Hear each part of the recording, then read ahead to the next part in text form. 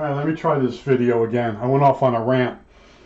I saw one person actually gave a negative comment or a negative check mark to my Fatheads on Parade. Some people don't like the truth, okay? But this video is called Under the Radar. Now you're going to say, what do you mean? Well, you could be in electronics for many years and never noticed this quirky thing about meters. Now, I think they're in the frame. I have three kinds of meters.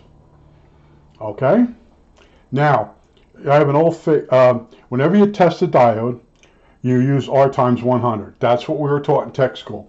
And the reason you use R times 100 is it doesn't put too much current through the diode. So if you're testing a power diode or a little digital diode, those little orange ones with the black stripe on them, or 1N34. If you stay on R times 100, you won't do any damage to the diodes. That's why. That's one of the things that could have flew under your radar. In other words, you could have a modern digital meter that's junky, and you could test a 1N34 and burn it out. Or let's put it this way, it won't burn out. It'll lose its sensitivity. Okay, a 1N34 is basically a germanium slab and an arrow on it, which would be like the cat's whisker. It's like the old time cat's whisker, and they're used in crystal radios.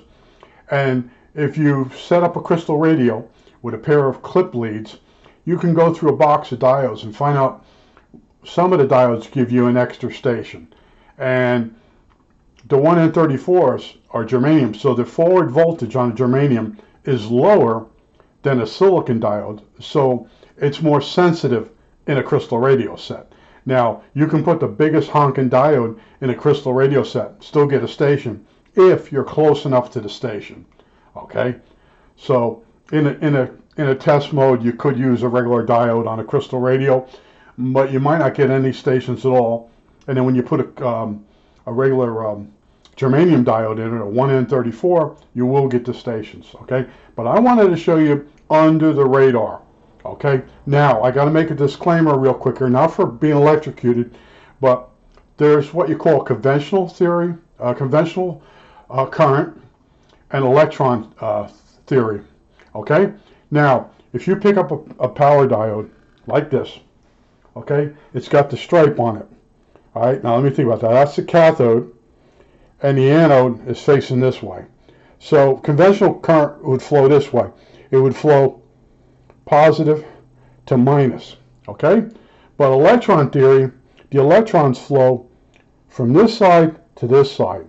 So now we get into meters. All right, this is the under the radar. You put your leads, your plus and your minus, into your meter. All right, in the right spot. Plus into plus, minus into minus, R times 100. I redid the clip leads from R times 100. All right, let's find these clip leads. They're going to be tangled, you can guarantee. All right, now, so we know electrons. All right, we're in electron theory, not conventional. Electrons, if you put the minus on this side of the diode and a positive on this side, you should see it move up, okay? And I'm looking at it. Why did it work? Okay, let's go back a step. Positive into positive. I don't have my glasses on. Minus into minus. Minus on this side, positive on that, and you don't get a reading. Okay? That's because this meter is, the positive and the minus are perfectly work correctly, except on the resistance scale. It's backwards. The minus is really positive. So what you have to do is you have to know your meter and you reverse these. See, I automatically reversed them out of habit. Okay, now it reads. Okay, hopefully you can see that needle come up. That's a dirty little secret. And what happened is they cheapened the meter. So you measure diodes and you put your leads in the way you think they should be in, and you go to and you'll go off on a tangent. And that's because maybe in the past you used, let's get this meter out of the way now. This is a Sears meter, but it's also a Micronta. The same company that made the Radio Shack one made it for Sears. It's the same meter. So be careful if you have one of those.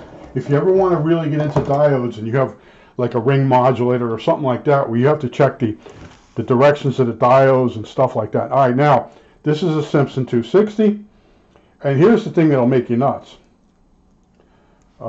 Minus into minus, positive into positive.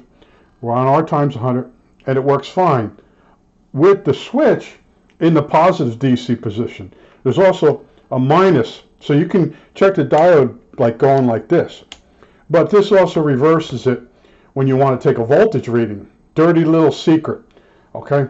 And if you've never worked with a Simpson 260, or you've always worked with this, and go to one of the other meters, you could have a problem, okay? You could be troubleshooting a minus voltage that's really a positive voltage, okay? That's all I wanted to show you. You know, you got a certain meter, you get used to it, you get really good with it, and then you go somewhere and you get a different meter, and you'll be fine on voltages. It's only when you're checking a diode, maybe on a solenoid, anytime you got a coil, when the field collapses, it produces a high voltage spike. You have a diode across it, a quenching diode, and you may have your meter wrong, and you go to ohm it out, and it doesn't read. And then you change the diode, but the diode's not actually bad. You just had the polarity wrong to check the diode. That's why whenever I check something like a diode, I reverse the leads, just out of habit, to prevent some of this. Now this meter here, this has a continuity tester. I hope you can hear it. And it's supposed to beep on diodes. And this one here, it reads point something ohms, but it doesn't beep on diodes. It's supposed to. When they're new, they do, and then they stop doing it, okay? I don't know why. But I just wanted to warn you, the dirty little secret, okay, of diodes and meters. And having a diode that you know that this is the cathode over here. You see the stripe or the line on it, and you know the electrons go from this side to this side. All right, conventional current from minus to positive. Positive flows this way. So if you put this in the circuit, your capacitor positive would go on here. I sort of use both of them in my head just to double check, because when you get older, it gets really weird the way your thought process gets.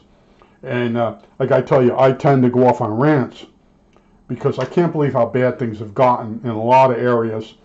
And then I see people fixing radios on YouTube, and it lures other people into, there's so much you have to know.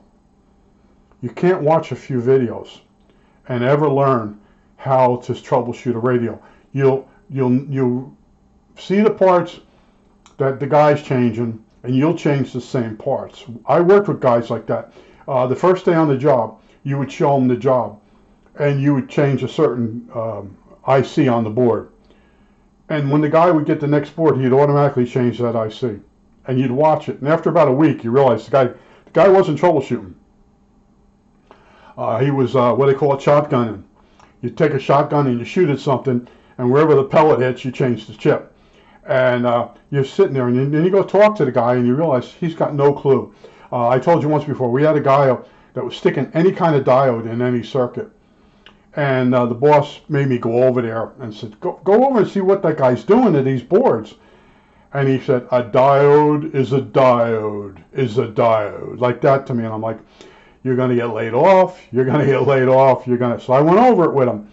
And I said, whatever diode you change on a board, you put the exact part number. And then he goes, a diode is a diode is a diode. And I said, one more time. I said, there's different kinds of diodes. They're different wattages. And if you put a lower wattage one in there, it's going to burn out again. The board's going to come back again. And then he said, a diode is a diode is a diode. And Friday was his last paycheck. I think that's it. All right, that's it.